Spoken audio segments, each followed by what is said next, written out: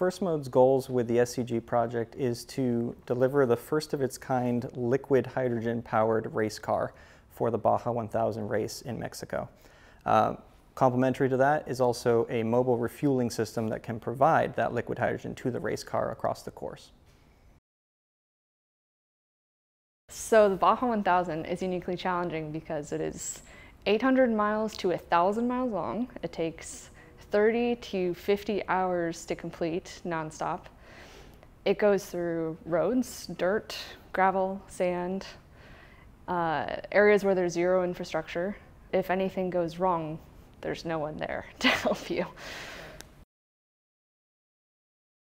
This trip for the 2021 Baja 1000 is to get that firsthand experience again. So we're actually sending two halves of our team here. We have a 4-person sort of observer team that will be in Ensenada looking at the race start, the logistics of setup, and then also we're going to travel to pit stop 1 where we'll actually observe the vehicle pull in, do the activities in the pit stop, and then depart.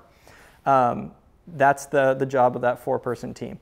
We're also embedding 2 folks in what they call chase crews.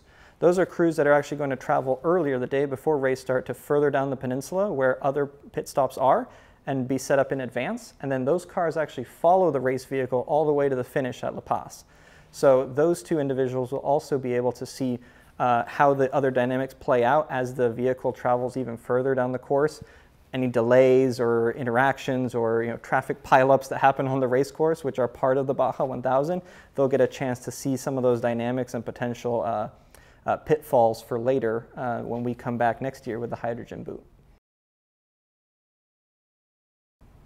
I cannot wait for 3, 2, 1, go. I'm so excited. There are a number of different classes of vehicles, and so I'm hoping we get to see as many of those starting lineups as we can.